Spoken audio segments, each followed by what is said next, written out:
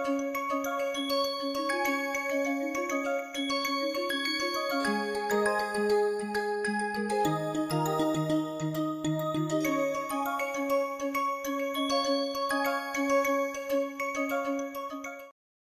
spoke about a different kind of randomized strategy in the context of IIEFG in the previous module.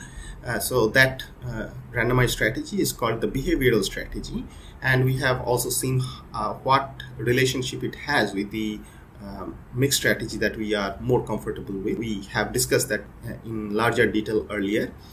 Now, why is behavioral strategies desirable, particularly in the case of extensive form games?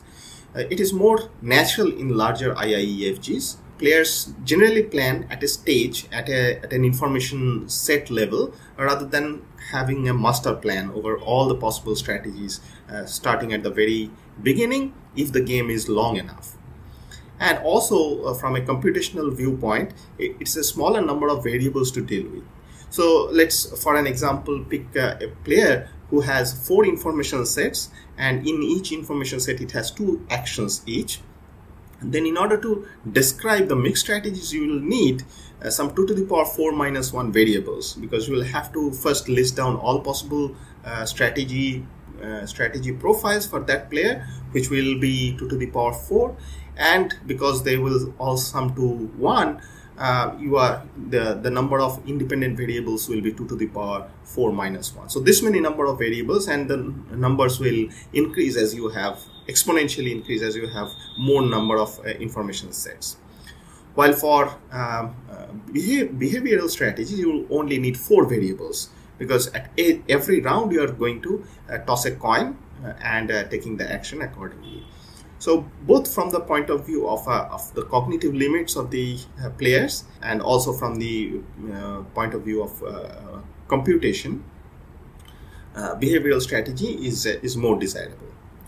Now the question becomes moot if we have an equivalence for both these two type of strategies. If it was always possible to find a behavioral strategy for any game, for any IIEFG, for any kind of mixed strategy, then we can equivalently talk about behavioral strategies or mixed strategies. But in this module, we are going to discuss that it is not always true that you can construct one from the other for any kind of game.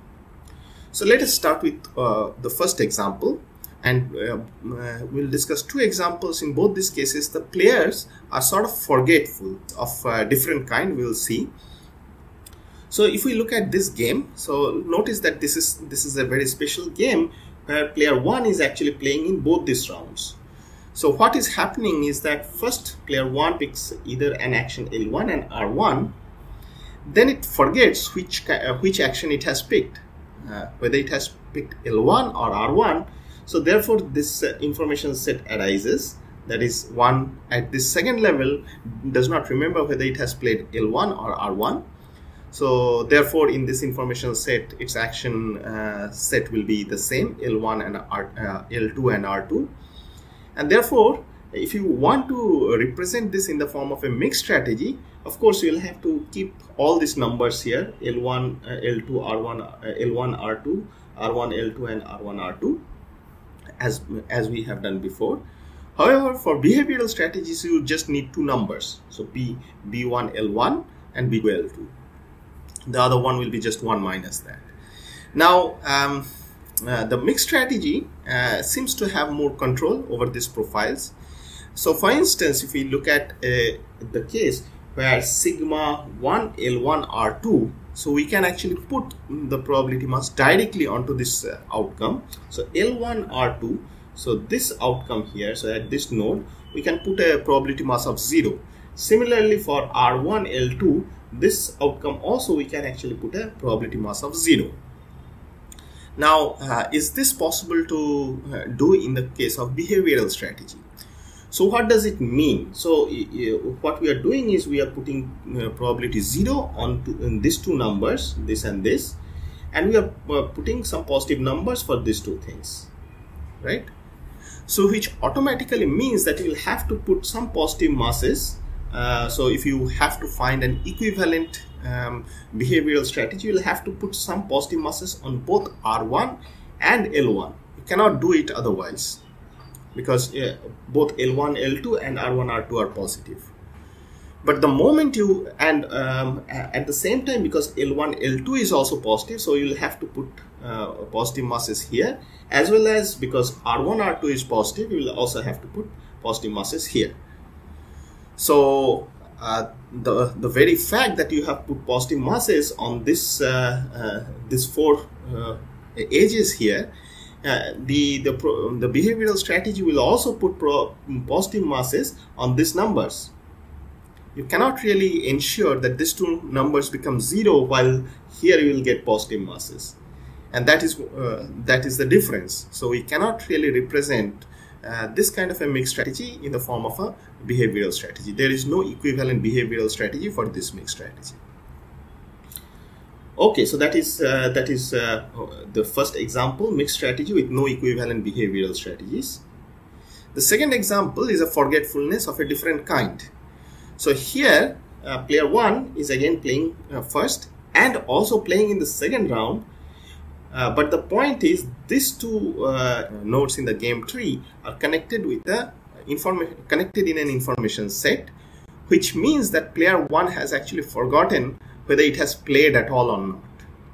So that is a simple way of saying this. So it has played, and then at this point, if it is unsure whether it has played or not, then only it can be connected with a dotted line. So therefore it cannot distinguish between these two things. Now here what can happen? So if you are talking about behavioral strategies, then it is defined on every node in the information set. So earlier we haven't made it so fine-grained because we never had this kind of examples. So we have only defined the behavioral strategies at a specific information set, but the behavioral strategy can be defined at every node of this game tree, even if two different nodes in this game tree are at the same information set. So we can define what player 1 will do under a behavioral strategy is at this node it will toss a coin and pick L or R, which will be given by the corresponding probability masses of this behavioral strategy. Similarly, when it reaches this, it tosses the same coin because it's the same behavioral strategy, it's under the same information set, and it goes either L or R based on the outcome of that coin toss. Now what you can observe is that under that behavioral strategy it is possible. So let's say it is half and half, right? So you can just toss an unbiased coin and that gives half and half. Then in the second round also you are tossing the same coin with probability half and half. So there is a possibility that you will take this path L and R with probability 1/4. But there is no such mixed strategy because mixed strategies are defined based on the pure strategies. And what are the pure strategies that are available to player 1 in this case? Only L and R. There is nothing like LR or LL in this case. So in this particular case, the behavioral strategy is giving you more flexibility than the mixed strategy. So mixed strategy, in the mixed strategy world, choosing some probability on L means you are going all the way here, and choosing R at this node means that you are reaching here. There is no way you can reach this under a pure strategy, and therefore you cannot reach there with you can reach only this node with 0 probability under the mixed strategy. So that is the example where behavioral strategy does not have an equivalent mixed strategy. Think about it. So both these examples are forgetfulness of a different kind. In first example, the player remembers that it has made a move but forgets which move it has made. In the second example, it has actually forgotten whether it has made a move or not. So that's two different kinds of forgetfulness. So this equivalence, as we have seen, does not hold if the players are forgetful. Now let us dissect the second example a little more so that we can actually say some results about when the behavioral strategy does not have any equivalent mixed strategy. So if we look at the previous example, that we have if we have a specific node, let's say a non-root node, and we are taking the action. So let's say we have a specific node here, and we are looking at the path that it takes. Let's say this particular example may have some other nodes up there, so there is some root above, and you are just looking at the path from that root to a specific node here, and it is passing through the same information set twice, right? And in the way from its unique path from the root to this node, let's say this is my destination node, and this path is coming from the root to here. There are two different nodes, let's say x and x1, where it is actually intersecting with the same information set, and the actions that are being taken in these two different nodes are different. So at this x, you are taking the action L, and at x1 you are taking the action R. If this happens, then you can never ensure an equivalent mixed strategy for a behavioral strategy on this kind of games. So essentially it is sort of formalizing the example that we have just seen. So you can formally state it in the form of a lemma.